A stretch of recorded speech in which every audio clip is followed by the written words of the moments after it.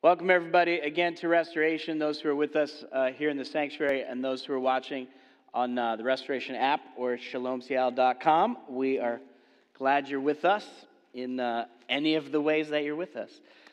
We are in the fourth part of a series on the book of Psalms, which when you talk about the Psalms as a group, there's an S. When you talk about one psalm, there's no S. I've emphasized this every week because it is an odd pet peeve of mine that people talk about. I was reading Psalms 16. No, you weren't. No.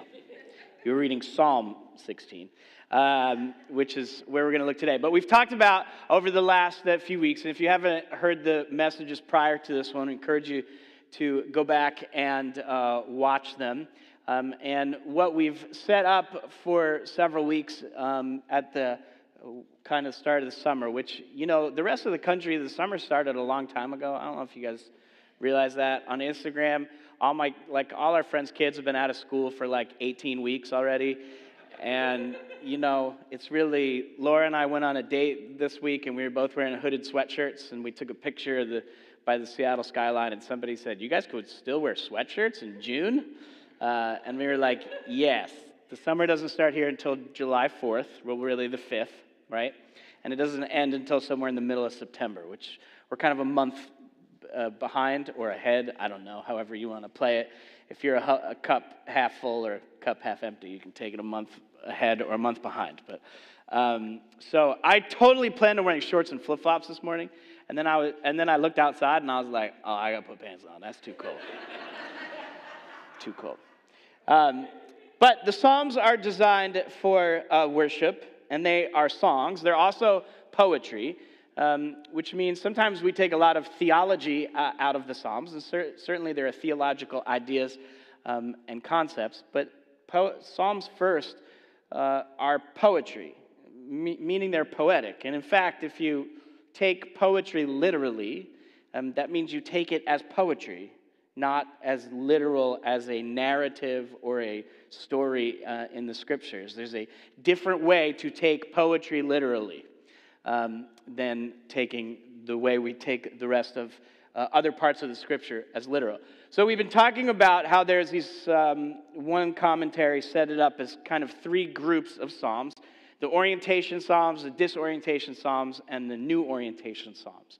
And the orientation psalms are psalms of praise. They're psalms about the Torah. They're psalms about creation. They're psalms about the greatness of God. The disorientation psalms are songs which are actually, you know them as lament psalms.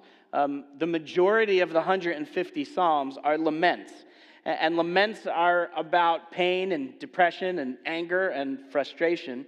And we kind of sidestep a lot of them because they make us uncomfortable. And we've talked about over the last few weeks that the reason why disorientation psalms make us uncomfortable is because in the culture that we live in and the way that we read the Bible now in 2019 is to, for lots of reasons, to make any of those feelings non-spiritual, or to make them feel like you're sinning if you're angry or depressed or sad. And it's just not the case in the scriptures. There is a whole array of emotions that God has designed us to feel and experience, and the disorientation psalms help us to actually say what's on our mind. So last week we talked about confession and the idea that you're supposed to confess things to God, but you also need to confess things to other people. Because if you don't confess things to other people, and they should be safe people, and that's probably the hardest to find, is because we've all been hurt by people who we thought were safe, that we shared something, and then they used it against us or told other people when we didn't intend that information to be out there, and we were trying to express it to a friend. And so when those things happen, we then cut ourselves off more and isolate ourselves. And instead of expressing what we feel and actually feeling what we feel, we spend most of our time running away from the things that we feel, or pretending that they don't even exist, or worse, making them attributes of demons rather than of people. And while all of these things are connected to each other, There is nothing wrong with you if you are sad. There is nothing wrong with you if you have suffered a lot of things, and suffering is a part of your story. There is nothing wrong with you. It's okay to not be okay. And sometimes in communities of faith, we work hard to put smiles on our face when we're with other believers, and because you're supposed to feel the joy of the Lord. And we conjure up this fake joy because we're trying to pretend that everything's okay. But sometimes it's not.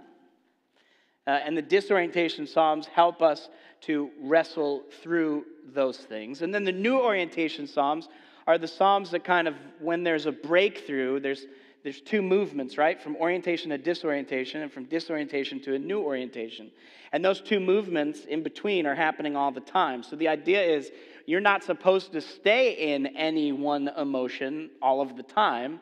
You're supposed to go through a process of feeling different things at different times when those feelings are appropriate. And, well, sometimes when they're inappropriate too, I guess, because they are feelings. But you're not supposed to stay in disorientation. So in a shift from disorientation to new orientation, there's Psalms that talk about the surprise of God coming through and doing things when we were in a season of disorientation, that there was hope that God would do something. But then when he actually does something, or something becomes, we become aware of something new and an answer to our prayers, if you will, then we find ourselves in a new orientation where we can worship God in gratefulness and thankfulness that he brought us through a season of disorientation. And I've been very open during this series on Psalms, which is an odd thing, and sometimes it's the way, it just shows that God is smarter than us. Every summer, I plan the entire year of what we're going to preach. So in the next couple weeks, I'm going to take a whole week and plan out all of 2020, what we're going to preach. So I plan to preach on the Psalms sometime last July. And what I didn't know was while I was preaching on the Psalms that I was going to be in a season of disorientation myself. And it's like there's the last couple months have been some serious roller coasters of man, I feel great today, praise the Lord, and oh my gosh, I feel like I'm in hell and everything's going to fall apart. Each, not even days, hours. Woo, oh my gosh, not again, right? There's this season, and I think what I'm experiencing for myself as someone whose name means God's gift of happiness, Matthew Asher, that's why I call myself the happy rabbi. It's not good for your branding when you're not happy. You know what I'm saying? The happy rabbi, who in parentheses is a little bit sad right now. It's not good. It wouldn't be good on a t-shirt. But what I'm finding in this season is like in the Psalms, there's always hope and despair. But it's also okay to despair when your world is falling apart. And even if it's not, and you just perceive it to be, it's okay. And if you don't pause to experience those things, then you're just going to spend most of your time running away from them. And they're going to keep sneaking up, and we just find more stuff to do. I'm just going to work harder. I'm just going to play harder. I'm just going to do whatever to avoid what I'm actually trying to feel. And in the meantime, God is standing there going, I designed you to feel it. Maybe if you just pause to let yourself feel it, then I could do something with it. And so the Psalms are, in and out of these. And today I want to talk about Psalm 16. And for several years now, on nights that I have trouble sleeping, I pull out Psalm 16 and read it. And this is what Psalm 16. And Psalm 16 is kind of a funny psalm because it can be one of all three of those categories: orientation, disorientation, and new orientation, because there's pieces of all three within this psalm. So it's a psalm of David. It says, "Keep me safe, O God, for in you I have found shelter. And I said to Adonai, you are my Lord. I have no good apart from you. As for the holy people who are in the land, they are noble, and in them is all my delight. As for those who run after another god, may their sorrows multiply. I will not pour out their drink offerings of blood, nor lift up their names with my lips. Adonai is my portion and my cup. You cast my lot. My boundary line fall in pleasant places. Surely my heritage is beautiful. I will bless Adonai who counsels me. Even at night, my heart instructs me. I have set Adonai always before me, and since he is at my right hand, I will not be shaken. So my heart is glad, and my soul rejoices, and my body also rests secure. For you will not abandon my soul to Sheol, nor let your faithful one see the pit. You make known to me the path of life. Abundance of joys are in your presence, and eternal pleasures at your right hand." So I think years ago, I found this kind of psalm when I was having trouble sleeping. And I think verse 9 is the reason why. So my heart is glad and my soul rejoices and my body will rest secure. The problem is, it doesn't all the time. I think if you've been walking with the Lord for any amount of time and reading the scriptures for yourself, you want these things to be true. But often they're not. And these are songs that people like King David and others wrote for different occasions. And I think I've read Psalm 16 up until this point as strong confidence. And I'm reading it now as I don't actually feel that confidence, so I'm just going to keep saying it out loud. Like I don't actually necessarily feel like that God is with me the way he has been in times past because I'm in a season of disorientation. And so I want to say to the Lord, verse 2, I want to say to the Lord, you are my God, and I have no good apart from you. It's like it's reminding myself that one, the good that's happened in my life was not just good choices I made. And the bad things that happen in my life are not, like neither is necessarily your fault.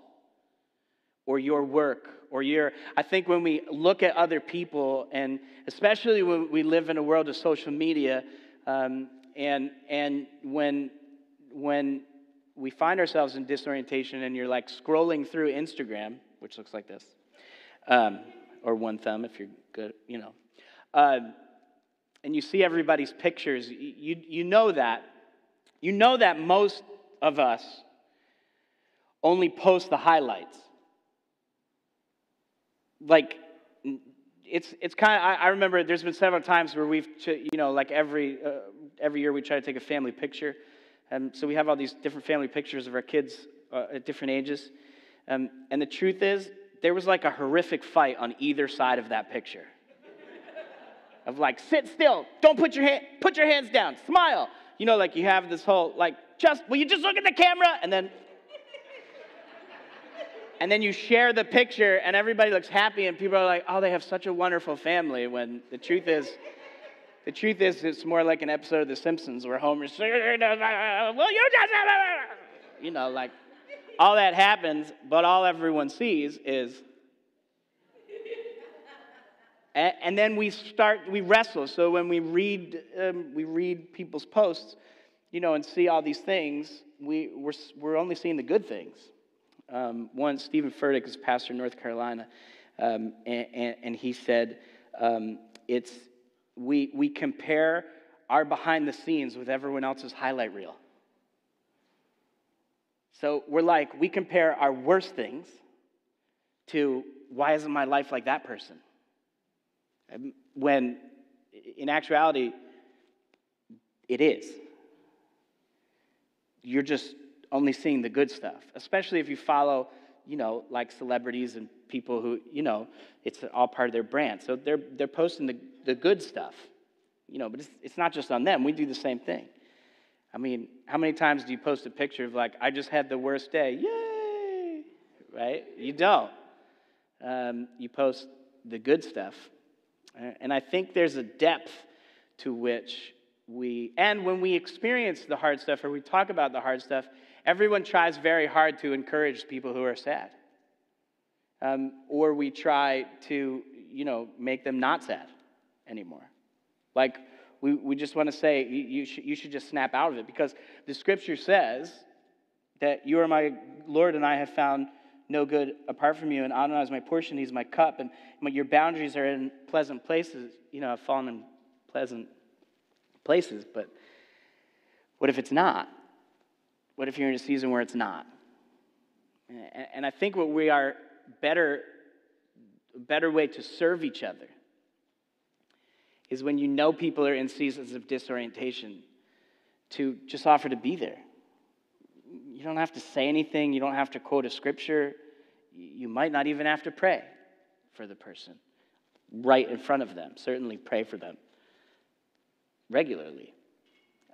But I think we work really hard to snap each other out of things that perhaps God doesn't want us snapped out of, because he's trying to show us something or teach us something about who he is and who we are. So I'm reading Psalm 16 a little differently these days,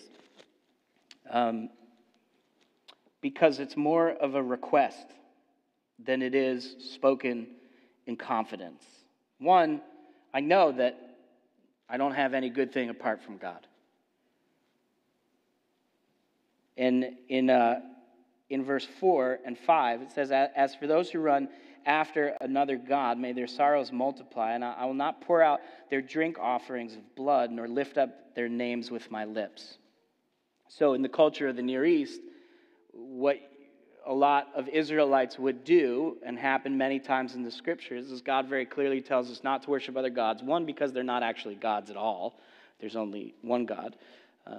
But when things aren't working out with the God you're worshiping, it's, let's try another one. And there are actually sacrifices, and there were altars set up where you would literally pour blood offerings. So when David is talking about, I'm not going to run after gods, I'm not going to, so that sorrows multiply, and I'm not going to pour out drink offerings, and I'm not even going to say their names on my lips. For them, it was religious, where that when you found yourself in despair and you felt like God wasn't there, what is the first thing you do? Do you want to sin? Do you want to throw everything away? You want to move away from what you have known to perhaps try something else? And part of what David is saying is, even though that's in there, I'm not going to say their name, and I'm not going to offer offerings to them, and I'm not going to run after after other gods. Now, for us in our culture, we're not necessarily, there's not a whole lot of pagan worship happening in the lives of believers, hopefully, usually. But we certainly run after a whole lot of things. We eat, we spend, we do all kinds of things that our hearts are in, and when we find ourselves in disorientation, we go to the things that are supposed to make us feel better. Of course, we know after doing them for some time that no matter how many times you do them, momentarily you might feel good, but afterwards you feel terrible. And so the question is, why do we strive so hard instead of just feeling what we're feeling and recognizing that God is with us in the disorientation? Why do we run so hard in the other direction? This is a human problem. It's a problem that everyone in this room, whether you resonated with this right now or in any season or in other seasons of your life, you know what I'm talking about. You might not talk about it that much with other people because, we're not supposed to. But what I'm suggesting to you over this course of going through the Psalms together in this series is maybe you should talk about it more. Maybe you should wrestle with what feelings you don't like and where those come from and why you respond to those feelings the way that you respond to them. Because it's all a little different. for each person. But foundationally, it's the same. There are all these things in our lives, and all these decisions we make and the things that we do are somehow connected to things that have happened before and the pattern that we have set up for ourselves that seems to help the most, which we know actually doesn't. But here we are in that same cycle. I told you, if you weren't excited earlier in the service, this is going to make you really excited, this sermon. I can feel the joy bubbling up in all of you. So verse 5, he says, Adonai is my portion and my cup, and you cast my lot. And you know that the idea of a cup throughout the scriptures and in Jewish tradition, when on Shabbat, when we say the blessing over the wine, and during Passover and weddings, and during all these joyful events, we fill a cup to overflowing. And the idea is wine brings joy, is where it comes from. And an expression of that joy is a full cup. And so David is saying here in this psalm, Adonai is my portion and my cup. He's saying not only, back to verse 2, I have no good apart from you, not only is what's in the cup from the Lord and overflowing, but the cup itself is my portion. And the portion has to do with an inheritance. And the inheritance in the scripture is always misunderstood by people. We read and we go, well, there was only the oldest son was the one who got the inheritance, meaning he got all the stuff. And yes, that's true, but that's not the point of the inheritance. The point of the one who receives the inheritance is with the inheritance, he is then responsible to care for the family. So it's not just that you get all the stuff, it's that God gives you all the stuff, because with the stuff comes responsibility of taking care of your brothers and sisters and their families and their children and their children's children. There is an inheritance that is supposed to be passed that helps to take care of people. But in our culture, we view it as, well, I just get the stuff. I can't tell you how many times I sit with people at the end of a loved one's life, and there's arguments over wills and money and all of these things that it causes great division in families because people just want the stuff. But the stuff is given with responsibility to take care of everyone else, not just for us to get the stuff. So David is saying, not only do I recognize that God is my cup, but he's also my inheritance. He is the most important thing. He is the thing that we want to pass on from generation to generation, along with understanding of who God is and how that applies to our lives. But he's saying, Adonai is my portion and my cup, and you cast my lot and my boundary lines. Verse 6, my boundary lines fall in pleasant places. Surely my heritage is beautiful. And I think there's part of it where even when our lives are not in pleasant places, there's hope that God will bring us to a pleasant place. So David is not saying everything is wonderful and everything feels great and there's no bad thing in my heart or in my mind because isn't everything beautiful? He's saying it would be really helpful, Lord, if everything could fall into pleasant places. Because the heritage you've given me is beautiful. So, I think this is where the psalm shifts. So I will bless the Lord who counsels me. And even at night, my heart instructs me. Which is a weird thing because the Proverbs also say that the heart is deceitful. So why do we want our heart to instruct us at night, of all places? Oh, here's what's weird. In the Hebrew, the word is kidney. It's not heart. Heart actually shows up later in the psalm. But in verse 7, it actually says, even at night, my kidney instructs me.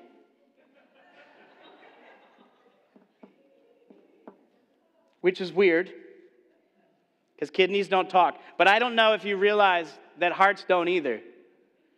And in the ancient Near East, the kidneys were actually the center of emotion, not the heart. So translators make it heart Because in our culture, heart is the center of emotion. But we also know that neither the heart or the kidney have anything to do with emotions. They have functions, but our emotions are here in our head. They're not in our heart, and they're not in our kidneys. They're not in any other body part. The brain is the one that actually functions in emotion. But in their culture, in the culture of the ancient Near East, David is saying, even at night, my kidneys instruct me, meaning sometimes that word is also translated as heart and soul and spirit. It's who we really are and who God has made us to be, which we know our hearts are deceitful. We have sin and deceit in us. But if you choose to continue to follow God and fall in pleasant places, have your boundary lines fall in pleasant places, and you keep seeking after the Lord even when things are not all pleasant, then he transforms our heart or our kidneys, and he transforms the way that we would typically deal with something in Yeshua and filled with the Holy Spirit. He transforms our heart, so it's not our deceitful heart or kidney that is instructing us. It's a heart that is given over to God that instructs us. It's his Spirit that instructs our spirit.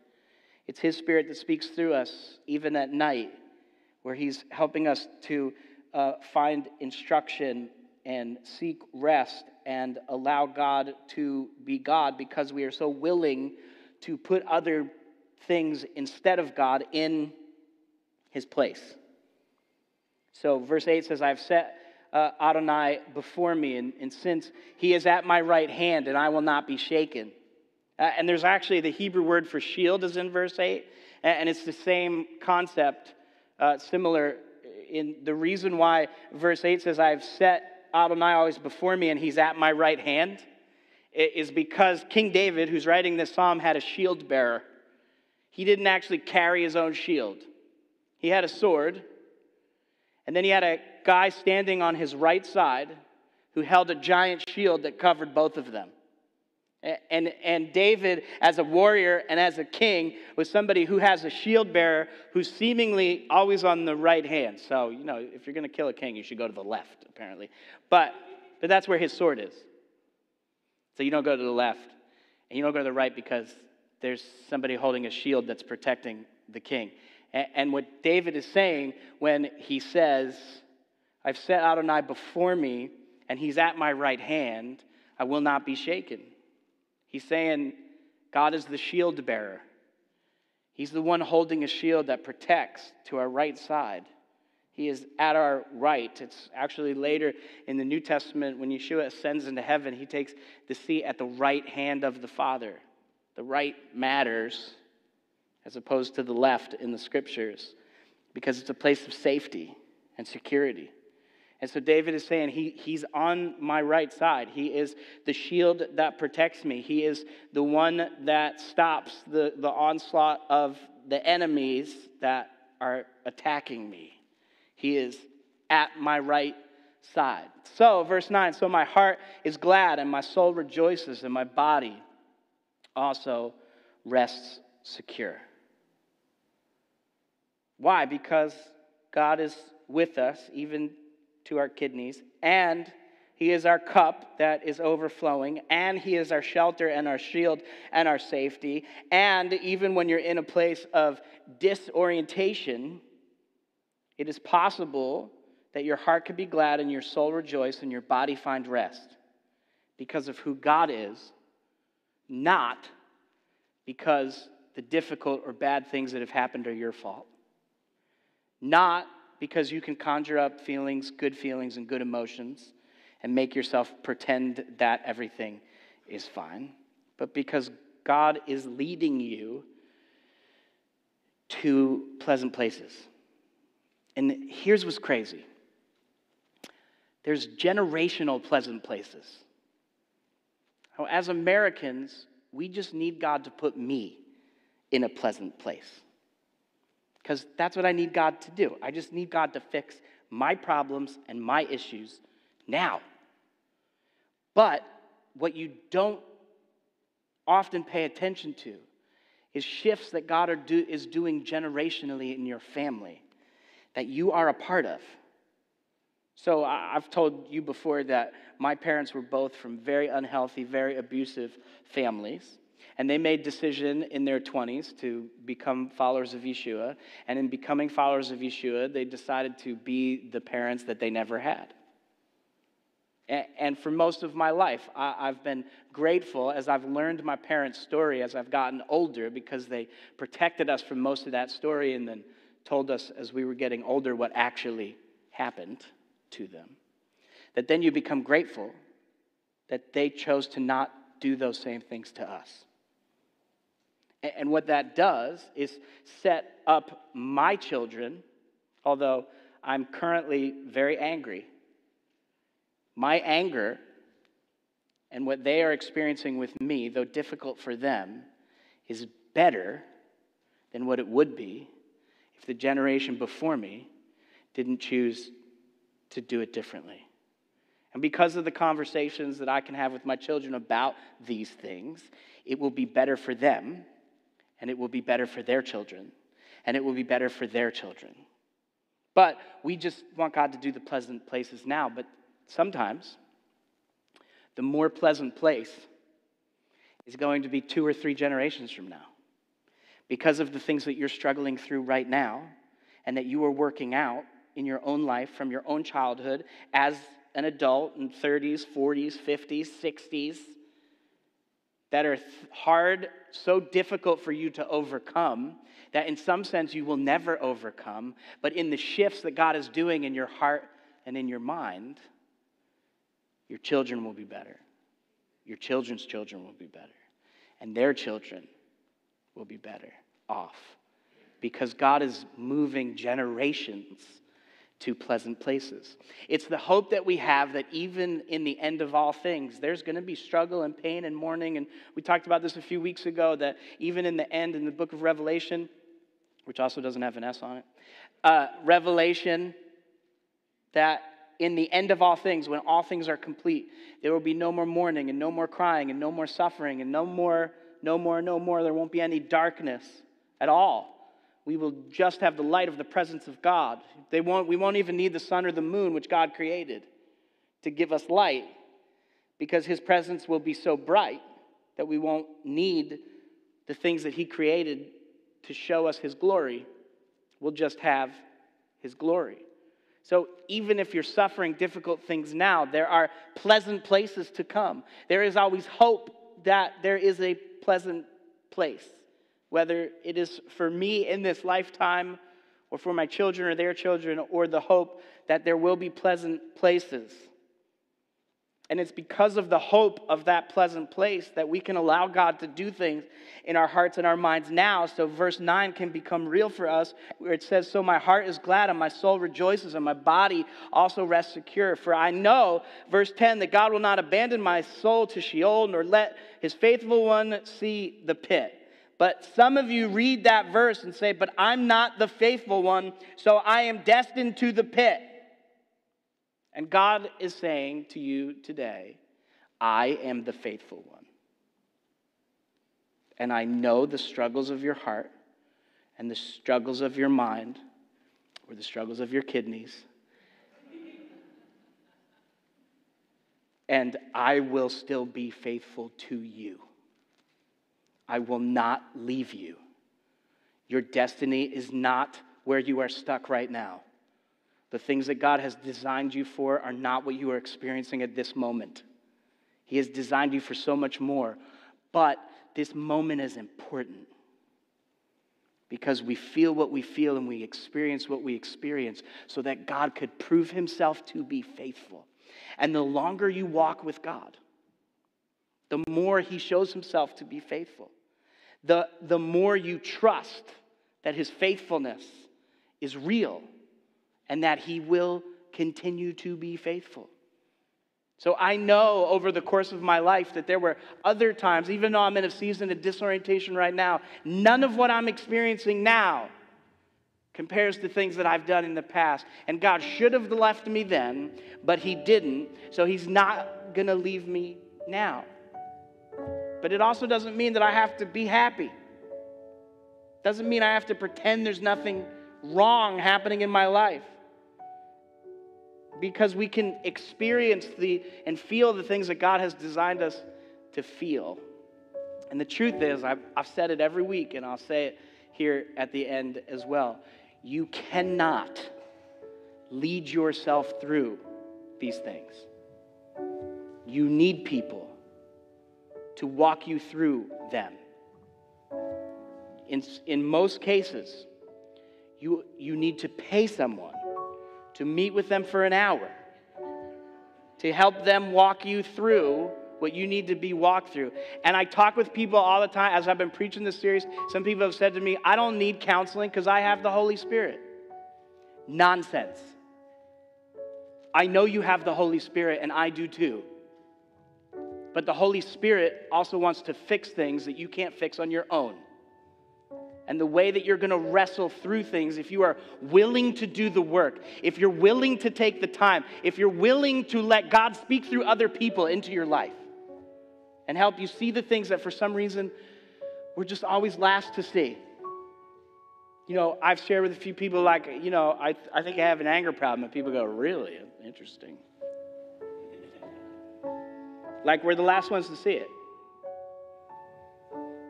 But in it, God wants to do more than you can hope or imagine with it. But the longer you work to not feel it, the longer you spend pretending it's not even there, the more nothing will happen. But if you take the time and you're willing to do the work and wrestle through the things God wants you to wrestle through with the help of other people, then what will happen on the other side is your body will rest secure. And God will be at your right side, as He's been even through the times of struggle. But you will understand it differently than you've understood it before. That's where the new orientation Psalms come in. Because then the new orientation is, oh my gosh, He actually was faithful. I'm like super surprised. Because in the disorientation, I didn't think He was going to be. I mean, I hoped He was going to be. But I pretty much didn't believe He would. And then He did. And now I can celebrate that God is more faithful than I am. So verse 11 is where it ends. You make known to me the path of life, and abundance of joys are in your presence, and eternal pleasures at your right hand. Verse 10 and 11 also has shades of resurrection, where the psalmist was understanding that even though we will die, that there will be life after death, and that resurrection is inevitable. And the difficult place that you're in, God wants to raise you up. But if you keep trying to do it by yourself and you think you're all you need, you're not going to find what you actually need. There's a song that's been super encouraging to me over the last few weeks. And I don't know, for 20 years or so, I've found that this guy, Jason Upton, like his songs are major parts of my spiritual life and journey. But he has a song called Mountain to Valley, which is the name of this message. And these are the words of the song. When I don't know what steps to take, when I don't know what moves to make, there's one thing I can't escape: your love. When I don't have the words to say, when I can't seem to find my way, there's one thing I can't escape: your love. From the mountain to the valley, from the desert to the raging sea, from the silent to the city streets, your presence always covers me. And this is my favorite sentence in the whole song. He says, I'm plagued by your promises and words you have spoken, desires that you've placed in me that you faithfully will complete. From the mountain to the valley, from the desert to the raging sea, from the silent to the city streets, your presence always covers me.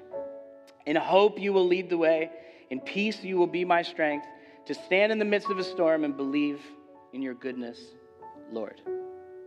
From the mountain to the valley, from the desert to the raging sea, in the silence or the city streets, your presence always covers me. And then he just repeats this line. You take me in, you lead me out.